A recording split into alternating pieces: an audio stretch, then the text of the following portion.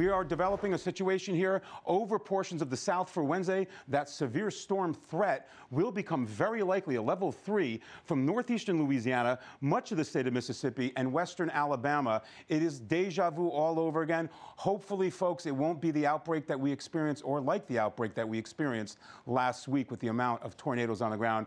Tornadoes are possible with this severe weather outlook. You want to have your Fox weather app always on, handy, notifications turned on. There's a radar on there that really tells a story, and our Fox model tells a story as well. Wednesday morning, let's say about 7 o'clock, we getting the kids ready for school, getting out to work from Springfield, just east of Dallas near Texarkana. It will be rumbling and thundering, and you're going to have to monitor the situation very closely. Midweek, there you go, at 1 o'clock in the afternoon on your Wednesday, slicing Arkansas in half. That severe weather threat continues to push to the east.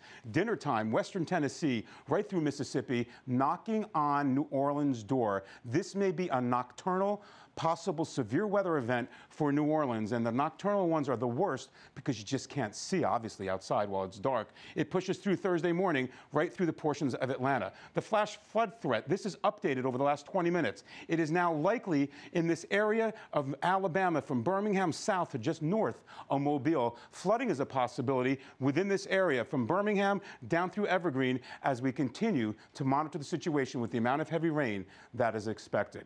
I'm Amy Freeze. Welcome to Fox Weather's YouTube page. We have more great videos on the way, so make sure to subscribe to stay updated on all things weather.